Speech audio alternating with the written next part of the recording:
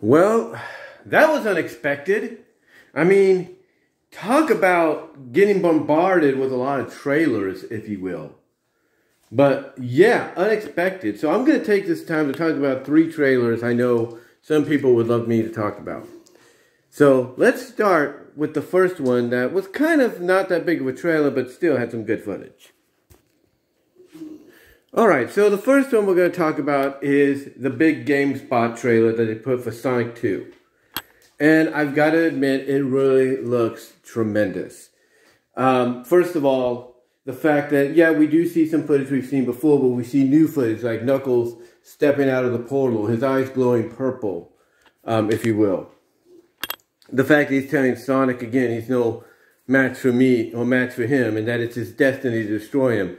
We once again see Sonic doing the surfing or the snowboarding on the snow, but yet now we see Knuckles going after him and Sonic making a crack at, oh, look, great, it's the Winter Soldier kind of deal. The fact that, you know, we see more of what's going on. We see Tails once more in there. We actually see what looks like to be a live action, or at least CGI live action take on the Death Egg robot from the Death Egg itself. Making an appearance at the end.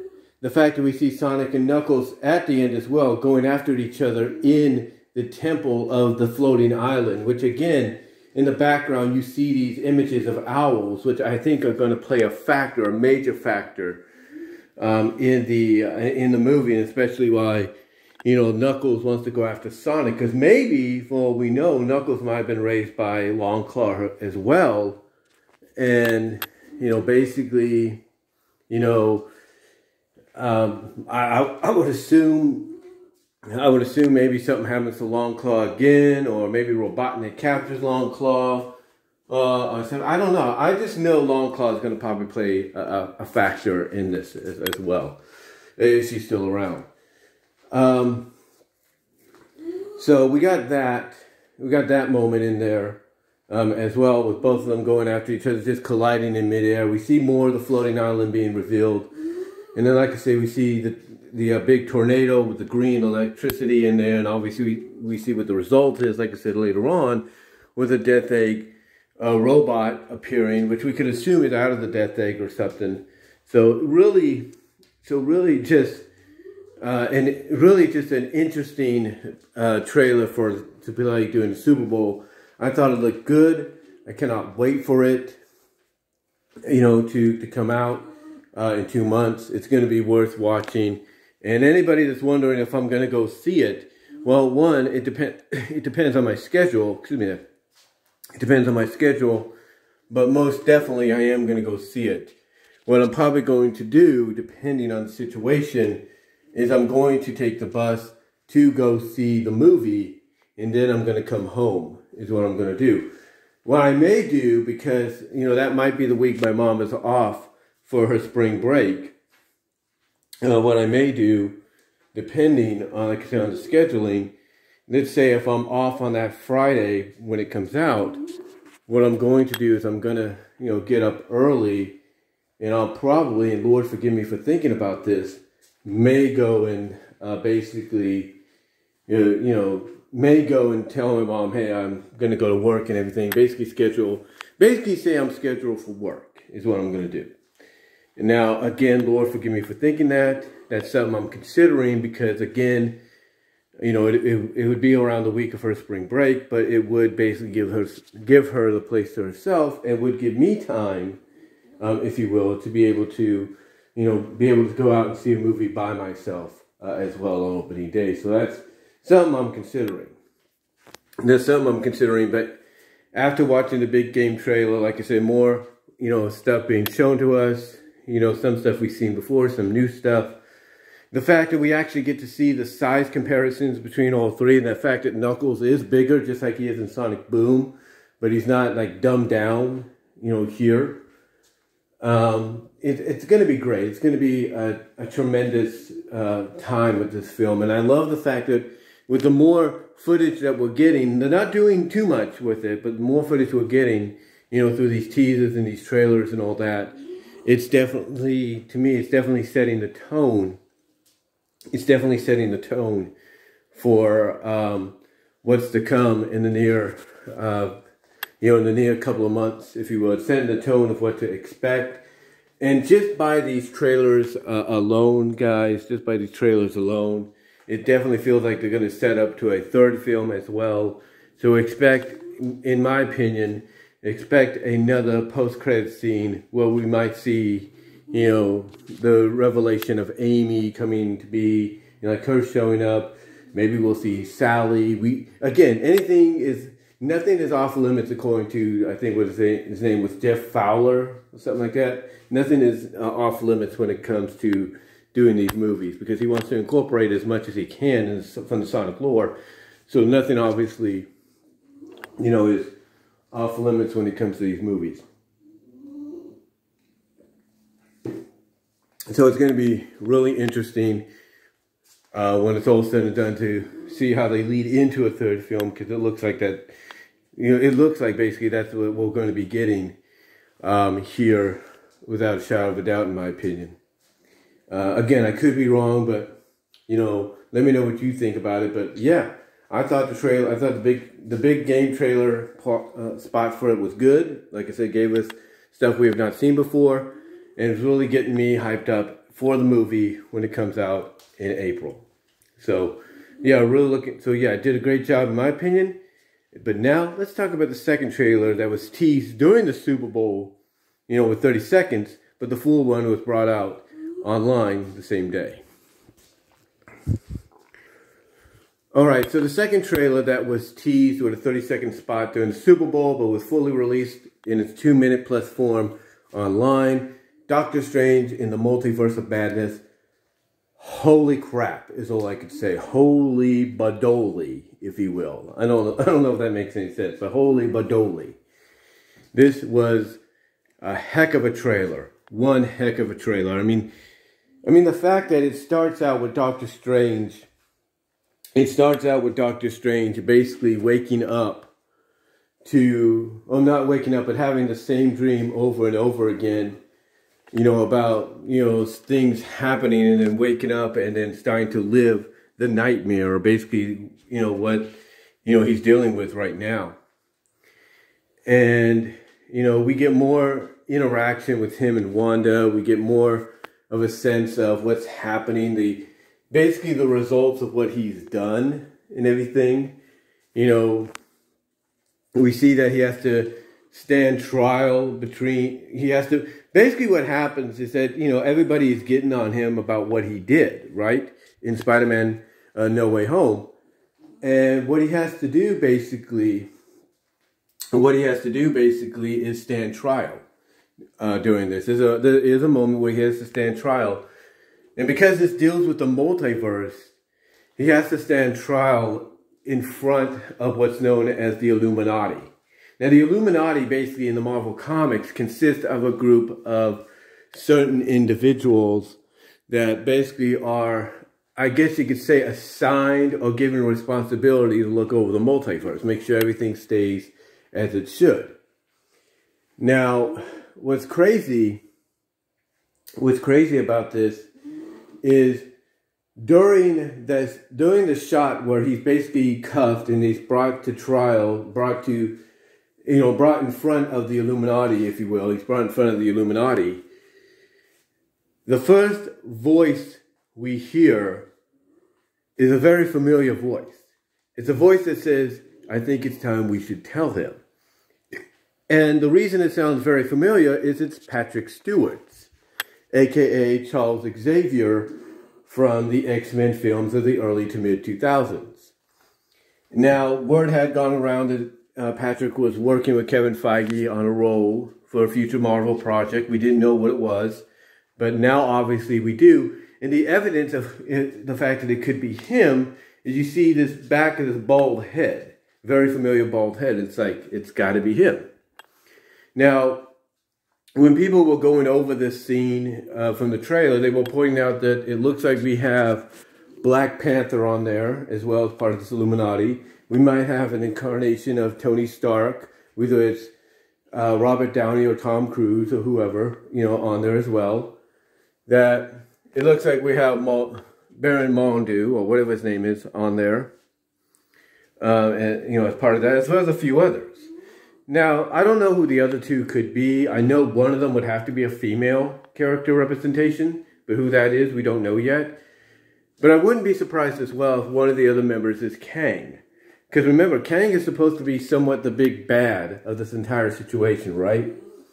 So I would not be surprised if one of the members of the Illuminati in whatever dimension or universe he's in is Kang the Conqueror. I would not be surprised by that. I would not. Whatsoever. I would not be surprised that it's, you know, one of the members is Kang.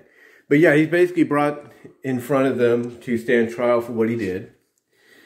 We do see American Chavez in there.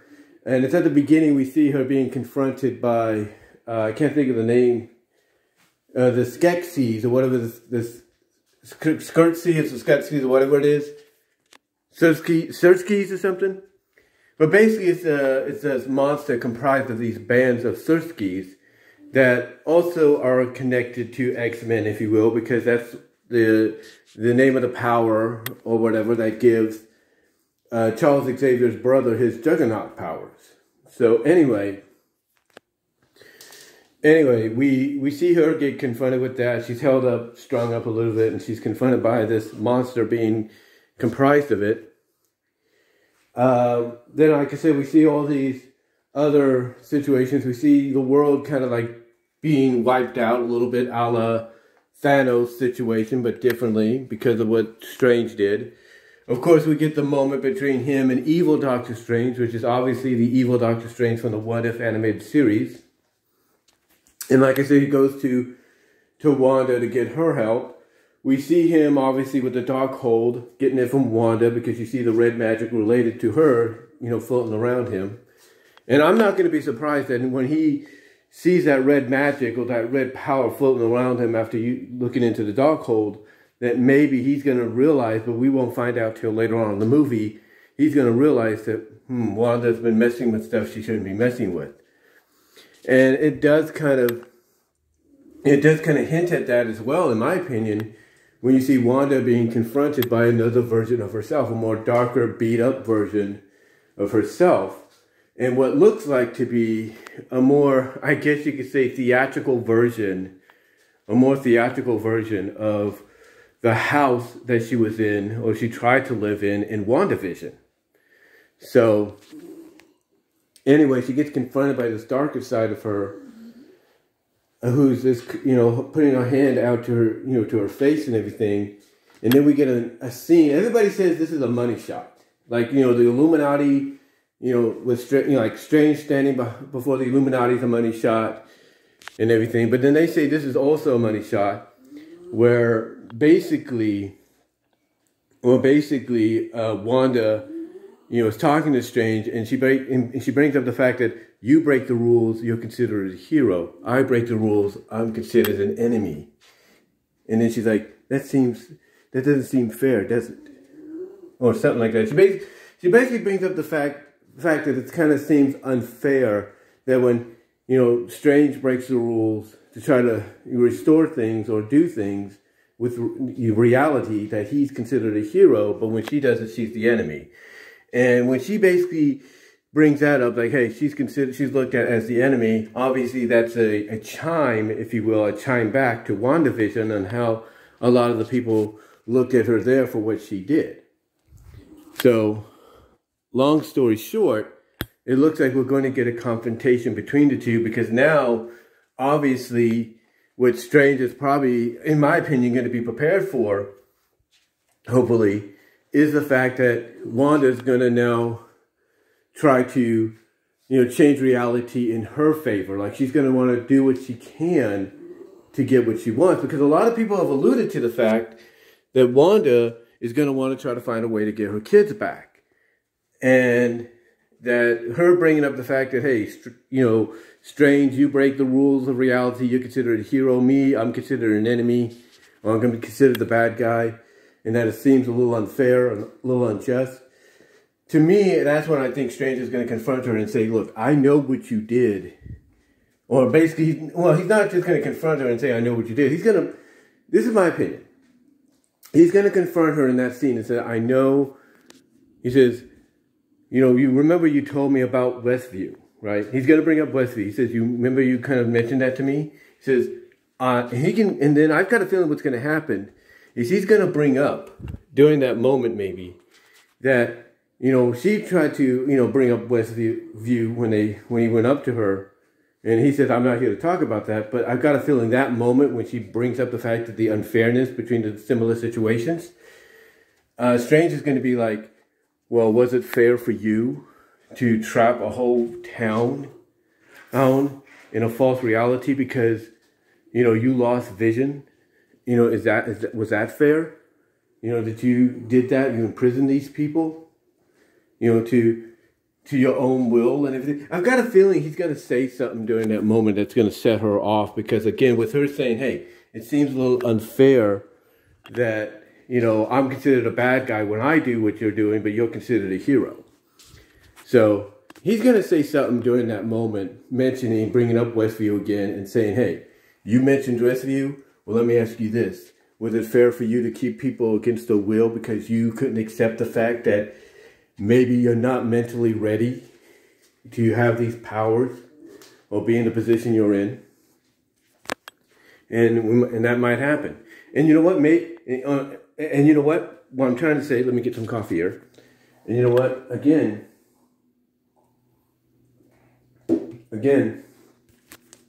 basically, like I said, that might happen.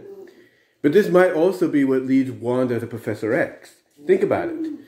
But think about it. The Illuminati is supposed to be like a major part of the story, maybe. So, and Professor X being who he is, Charles Xavier, I would not be surprised if he plays a role in not only, you know, controlling Wanda, but taking her in and saying, child, let me help you.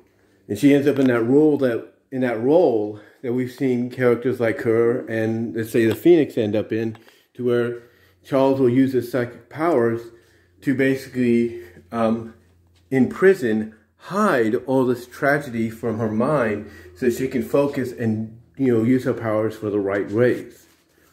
So I think that's maybe why she's in this film as well, to the fact that not only is that scene alluding to the fact that she's kind of going to be like one of the main, you know, last obstacles that Strange has to go through to restore things, but that she's going to be taken in by Xavier, you know, after the Illuminati's like, what do we do with her? Because I got a feeling she's going to have to stand trial too. And Xavier will be like, let me take her in. I'll help her. I've dealt with, mutants like her before. I've dealt with beings like her before. So I got a feeling that's what's going to happen with Wanda. But yeah, that scene where she says, hey, you break the rules, you're considered a hero. I break the rules, I'm considered the enemy. You know, it just seems a little unfair. I thought that was a great shot. I do agree it's a money shot because it's basically showing that she's allowing this side of her to come back out. Because again, I think what it is that she's looking at the fact that she has an opportunity, and maybe it's her other self who confronts her that's like, look, you have all this power. You have an opportunity to basically get what you want, get the happiness you want. So I would not be surprised. I would not be surprised if that's what, you know, makes her do what she's going to do, or do what we're assuming she's going to do. And again, I'm not going to be surprised if Charles Xavier's character plays a role in, you know, taking her in, and then maybe we get a post-credit scene or whatever at the end of the film where he basically wipes her memory, or basically imprisons all these tragedies she's dealt with to help her focus on you know, starting things anew, if you will. Basically, he helps her try to suppress what she's going through. So, yeah, that was, like I said, that was a great scene, great shot. And then, of course, the end there with the evil Doctor Strange basically coming up like, you know, looking like a zombie Doctor Strange, but with all these different arms and, you know, arms and everything, black gooness and everything around him. Basically very similar to what he had become at the end of the What If episode. Was a great money shot as well, because it's like, holy crap. What you're doing is you're showing how many obstacles Doctor Strange has to, you know, go through just to make up for what he's done, as well as realize that, hey, I shouldn't have done what I did. I should have listened. And I think the big twist at the end, this is what I think is going to be the big twist. Okay, this is what I think is going to be the big twist. Not only are we going to get Professor X in there, courtesy of Patrick Stewart, not only is he going to play a role in probably taking Wanda in when it's all said and done and subduing, the tragic memories she has to allow her to have some peace. I would not be surprised if that happens. That being one twist. But I would not be surprised that another twist could be, not saying it would happen, because they'd have to work with Sony to make this happen, but I would not put it past Kevin Feige, and I would, or Marvel or Disney to do this along with Sony. I would not be surprised that we end up getting a time travel moment to where Strange confronts his past self and tells him, don't cast that spell. I've seen what's happened. I'm you. I saw what happened. Do not cast that spell. And then what happens? And then what I'm assuming, again, not saying it would happen, I'm assuming that once, he confronts his past self about doing it, then anything that happened in No Way Home will be irrelevant. And I know that sounds weird and that makes it pointless, but think about it. Think about it. It makes it irrelevant, if you will, because it will never happen. And I think what that's going to do is it's going to change things up to where Strange is probably going to start having memories of what he tells, Peter, you just got to deal with this yourself. You got to prove your innocence yourself. And that's it. So I'm not going to be surprised if maybe that happens too. He goes back in time, confronts his past self, and basically makes him not do this spell or anything like that, or at least come up with a different kind of spell that basically, wipes out any memory of people, hearing about, Peter doing this or that, or the revelation of the identity. Not wipe people's minds out completely, but just do it in a way to where, hey, what you just heard, that never happened. So that might occur too. Again, I'm not really sure, but again, but what I'm saying is I wouldn't put it past them to pull something like that out of a hat, because just when you think you have all the answers, as Roddy Piper used to say, that's when he changes the questions. And I would not be surprised if we get a moment like that to where he goes back in time, confronts his past self. We see Tom Holland there with Zendaya, if you will, and the guy that plays Peter's best friend. And basically Doctor Strange tells himself, hey, don't do this. Don't cast this spell because I'm you from the future. I'm the one that already did it, and what happens is not good. And then maybe he shows him a vision. Maybe he puts his hand on him and he shows him what's going to happen. And then the past Doctor Strange that was going to, cast a spell in No Way Home is like, not doing it. You're just going to have to deal with it yourself. Maybe, after he shows him the vision and then disappears, that the past Doctor Strange, as I was trying to say, stops doing the spell and says, you know what, Peter? On second thought, you got to deal with this yourself. You got to figure a way out of this yourself. You got to prove your innocence by yourself.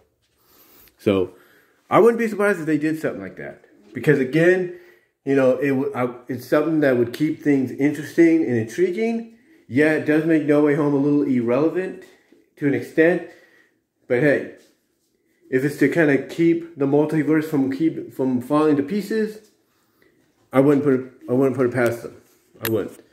I would not put it past them. But overall, the trailer to me looked really, really good. And I cannot say any more than that. And I cannot wait for it to come out. And it does have that Sam Raimi-like feel, because there's a shot in there. There's a shot in there before we see the zombie Strange, where we see all these dark entities just floating around and all crawling at the sky and everything. Very Sam Raimi-like, if you will. So, with his style of storytelling. So, to me, this is going to be really good when it's all said and done.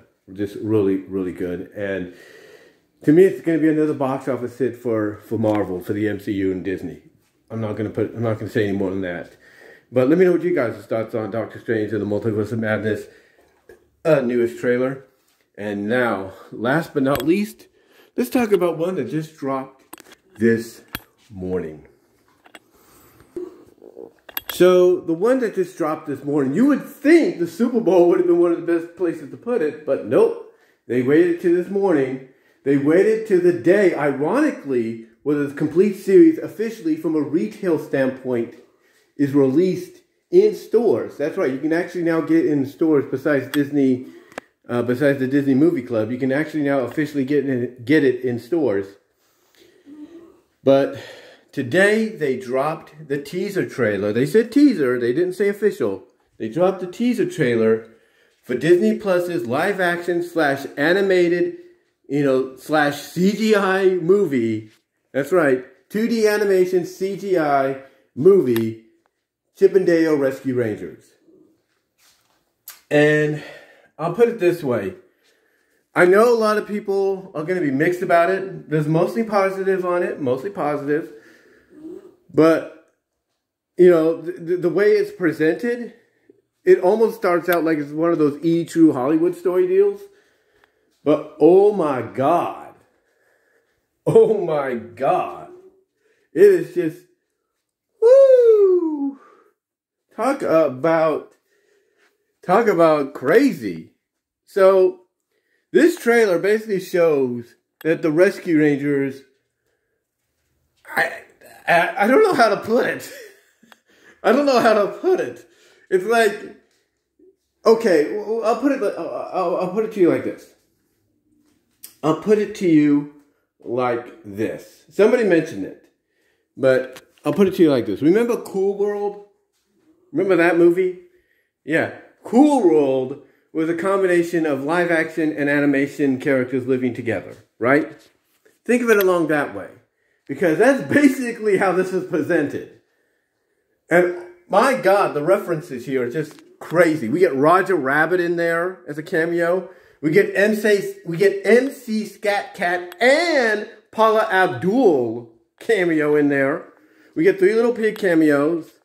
We get, at the end of this teaser trailer, MLP. I'm not lying here. MLP, My Little Pony cameos. But here's the thing. It's not necessarily the main six as we know them. Yes, you see Rainbow Dash at the front. You see Fluttershy, in the back. But then you see these other ponies. One of them obviously is Applejack, but she's colored differently. And Chip 'n Dale riding on them. And it's like, what in the name? I mean, I guarantee you fans in the MLP community are going to look at that. They'll be like, what? And I think it's because Disney has this deal with Hasbro. Hasbro is always producing the figures. So because of that connection, I'm thinking they worked something out with Hasbro saying, hey, can we do this little cameo of your characters? And that's what they did.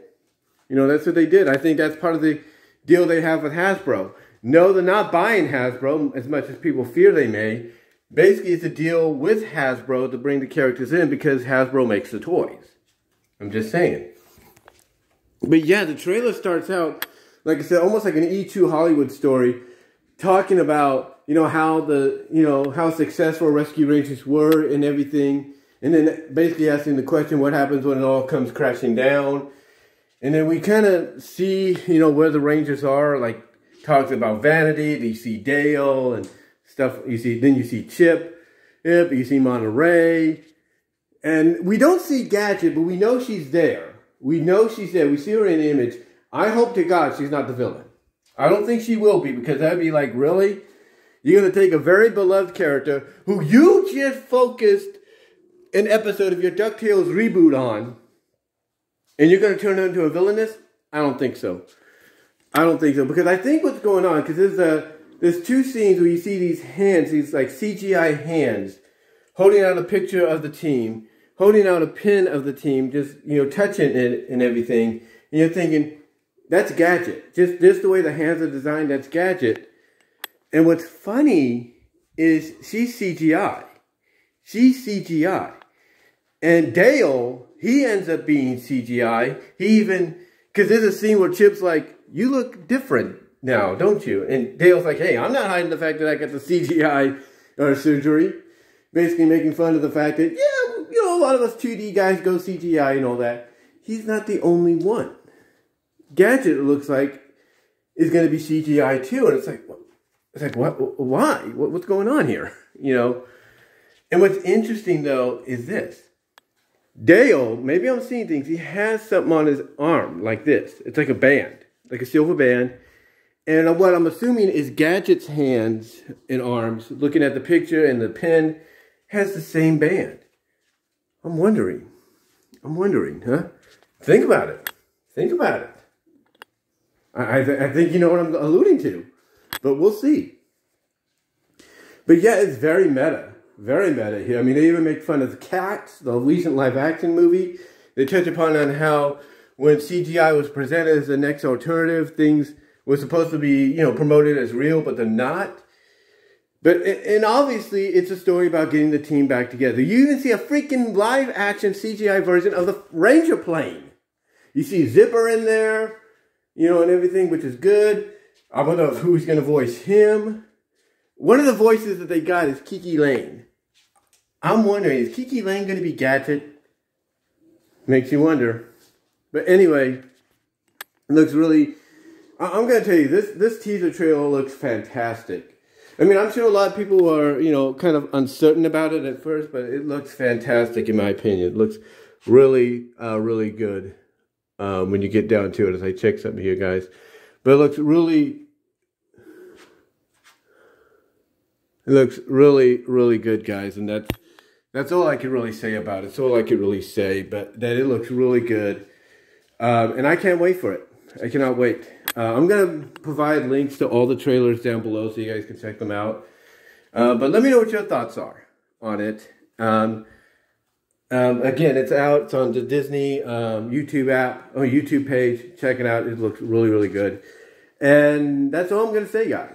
That's all I'm going to say on the, like I said, that's all I'm going to say, guys, on the trailers and everything for Sonic, Doctor Strange 2, and Rescue Rangers. Let me know what your thoughts are down below. Comment if you like. I got to let my phone charge now. It's about to die. And I am out. Super chats and everything are open during the live chat during this premiere, which would be really great and appreciated. Check me out at VENMO. At Brian-Walmer-2, CashApp at BWRoses98 to help financially support me there as well. And like I said, super chats are open, along with super stickers are open and would be appreciated in the live chat during the premiere of this video. So let me know which trailers you like the most out of these three. Which one are you looking forward to the most and everything. And I am out.